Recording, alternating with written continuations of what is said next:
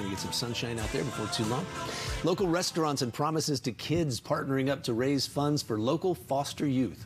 Joining us with details on Foodies for Foster Kids is Director of PR and Marketing for Promises to Kids, Faye Lupton. Faye, good morning. Good morning. Thank you for having us. Please, we're glad that you're here. Tell us about the organization and its overall mission.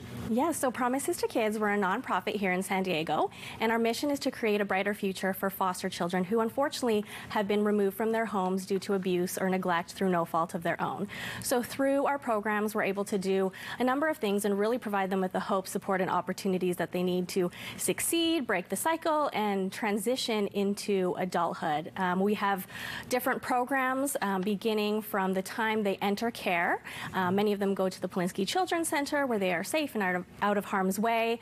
Following that, we have what's called our Foster Funds program that is able to provide additional funding for the things that their peers may receive that they don't always have the luxury of getting. So it could be things from your graduation outfit, your cap and gown, to participating in extracurricular activities with your peers.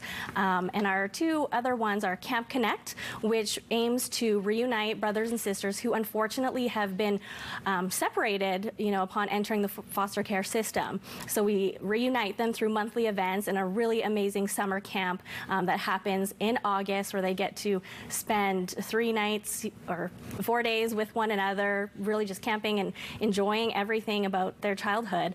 And then our Guardian Scholars program that works with former foster youth to help them transition into adulthood and help them find, their career and help them with their education and everything they need to do that through a scholarship, mentoring, and so much more. And every single case is different. Yes. With each one of these kids, so you've got to tailor your approach to their needs. Yes, absolutely.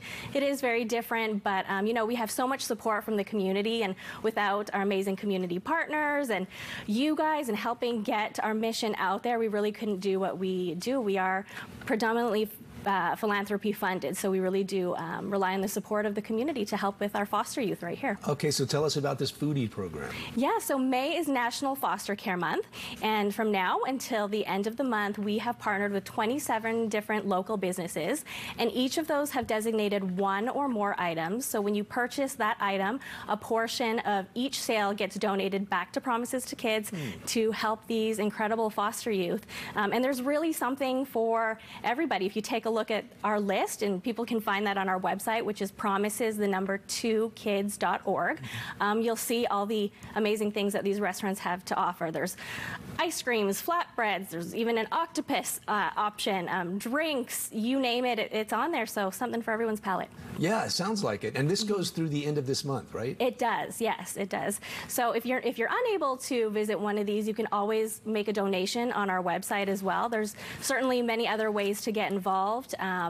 If it's not dining out or making a donation, we're always looking for volunteers year-round, always looking for mentors. And as I mentioned earlier, with our Camp Connect program, we are looking for 100 volunteers for our summer camp. And it's a great time, and getting to see the smiles on these kids' faces, being with their brothers and sisters and peers. It's a great opportunity. It sounds like it. What a great program. And anybody can get involved. Yes. Volunteer-wise, donation-wise, and go get some good food all over the town.